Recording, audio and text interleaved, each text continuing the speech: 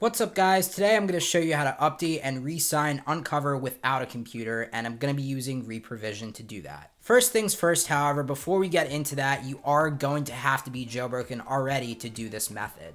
So it's important that you jailbreak. Go ahead, go down below in the description, check out my jailbreak tutorial. You can go over there and you can jailbreak, and once you're done that, then you're ready to watch this video. So you can see right here, the Unc0ver version I'm on is 4.1.1. So today I'm going to show you how to get a later version in this video.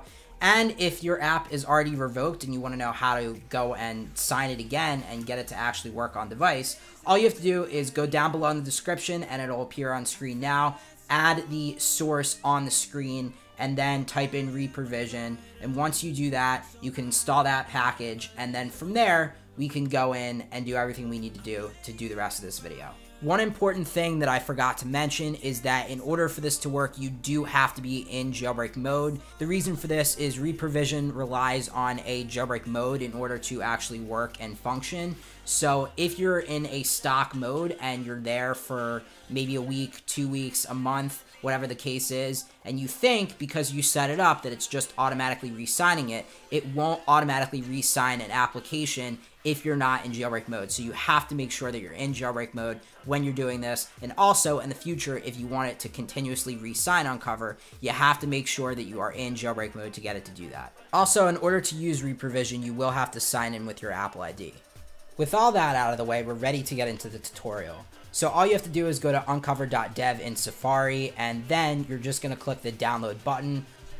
Once you do that, it's just going to download the .ipa, and once it downloads the IPA, you're going to see that appear in the downloads manager. You also, obviously, like I said, are going to have to be jailbroken already to do this process. So you can jailbreak through AltStore with the tutorial that I did down below in the description. Whatever way works, as long as you get jailbroken, you can do the rest of this tutorial. So again, all we're going to do is go to the downloads manager, and then we're going to go to the IPA and we're going to hit the share button. And once we do that, then you should see it says copy to ReProvision. So once we see that, we're just going to tap on it. Then it is going to open up inside of ReProvision. You could see there's an install button, so we're going to tap that. And also there is a version number and it says 4.2.1, which as of this recording is the latest version of Unc0ver. So this is the latest. And ReProvision just gave us a message letting us know that it successfully signed Unc0ver. And now from here, if I go into Unc0ver, you can see that we are on version 4.2.1. And now that I have my app updated, you would think that it should be as easy as just going into airplane mode and then from there hitting the jailbreak button when you're jailbroken.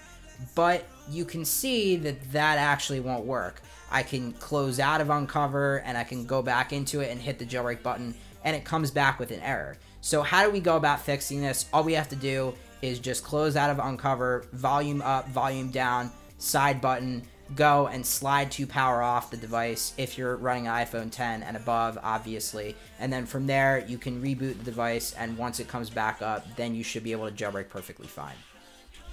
So now we're back up at the lock screen, and once we're here, we can just go and put our device in airplane mode, make sure it's there, and then we can open the Unc0ver app. Once we do that, all we have to do is just hit jailbreak, and the reliability is good enough now in newer versions that it should work right off the bat, and then from there, you're jailbroken.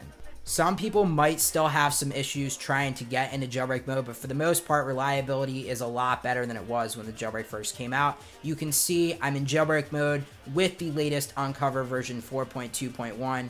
Thank you guys so much for watching. Please make sure to like, comment, and subscribe, and turn that post notification bell on to never miss out on a brand new video. Thank you guys so much for watching, and I'm going to have a Top Tweaks video fairly soon. Have a good one, guys. Peace.